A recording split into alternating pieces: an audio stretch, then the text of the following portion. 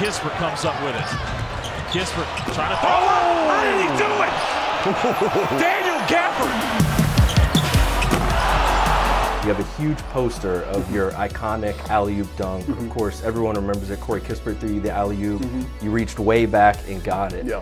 What made you want to immortalize that moment, and what went into the process of doing that? The last viral dunk that I had was in college, and I never got a chance to really just put that on a picture, t-shirt, whatever. You know, and this year, right after that happened, my wife, she actually took the time out to reach out to the guy on Instagram. He does a bunch of wood cutouts of anime characters, basically whatever you want, really, you name it. And he did a cutout of me and he brought it to the house. So I saw him follow me on Instagram, and I didn't really pay it any mind, thinking that, oh, he's not gonna send me a DM. I don't know why he really followed me. And lo and behold, same day, within maybe 10 minutes, I got a DM.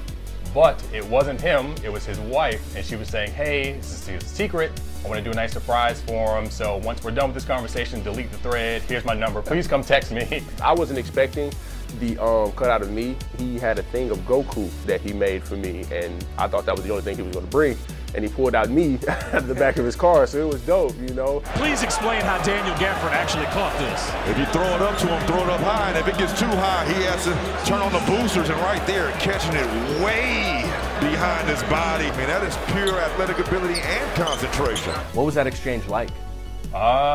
Very nerve-wracking. One, because I'm kind of quiet to myself, and so having to go out and meet some of these people in person, especially someone like him who's a known star, it's kind of like, wow, I'm just a regular guy from Prince George's County, and here comes this guy that's in the NBA. So when he walked out and the whole interaction, I seemed to give off the energy of cool, it's just another person, or I didn't care, but on the inside, oh man, the smiles were big and huge. I had to hide it and play it off. So Gaff must have liked your work, because I understand he ordered more pieces. Tell us about this one and how far along the process you are.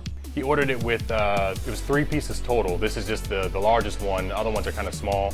I would say I'm right at the 50% mark line. However, I do know that there are some things that I need to change. So when you guys ever see this on my Instagram, it's gonna look a little bit different. So this must be about, what, 8 feet tall? 7 feet, 7 inches. 7 feet, so Georgie Mears-on, essentially. Yeah. Calling it right now, that was the dunk of the year. For the Wizards or the entire NBA? The entire league. I want to make sure he gets as much as notice that he does, because he really does real good work on the stuff that he does. He just takes a wood plank, he cuts out the outline of it, and he does the artwork all on his own. You can tell that they're really cool people, so I would like to get another chance to hang out, maybe talk to them again for the next few pieces, but yeah, they're definitely cool.